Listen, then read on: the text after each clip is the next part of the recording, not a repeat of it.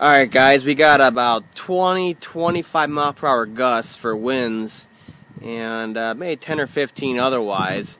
So we're going to try a little test here in the wind with GPS lock as far as how well it can hold a hover.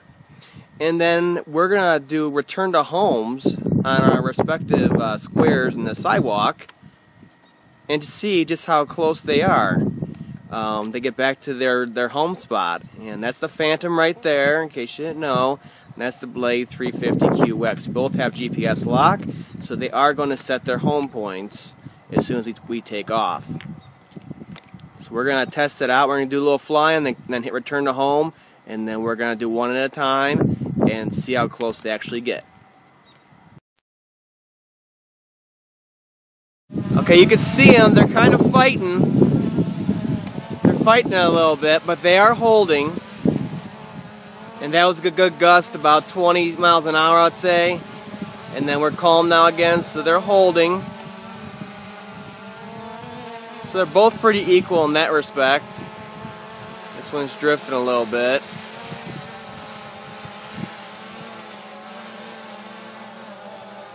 Alright, I'm going to go way up, he's going to go off to the side and go a little bit of height, and then we're going to do return to home and see how close these puppies get. Okay, I just activated it. I brought it down a little bit, then activated return to home. Either way, we're pretty far away. And it's going to hold in, and then it's going to start dropping. A little windy, so we're going to see how close it actually gets.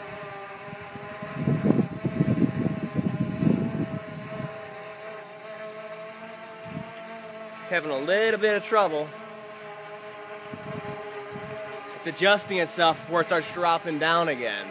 And that's normal, I would say, with the wind, and I understand that.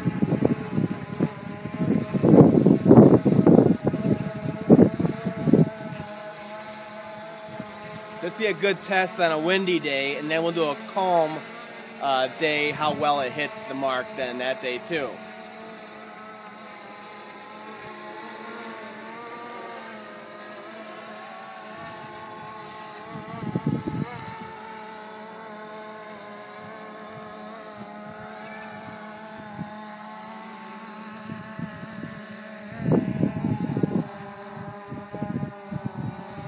Okay, so right about there is where our landing point is going to be. I don't want to actually land it on the ground.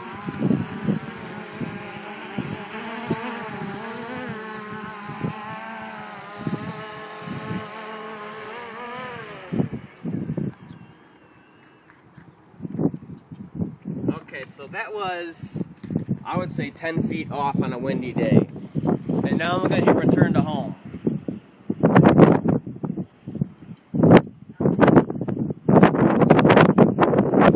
These things are really fighting the wind. Hopefully they don't crash. It seems awfully stable right now though. So we're going to see how close it can get, because it's really gusting now. Maybe that 25 mile per hour wind.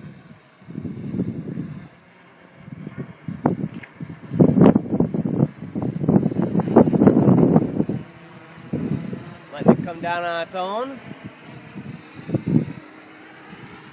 We'll let it land. And it lands in a Phantom spot. At least it got it on the sidewalk. The Phantom landed about over there, so that's about 10-12 feet, right?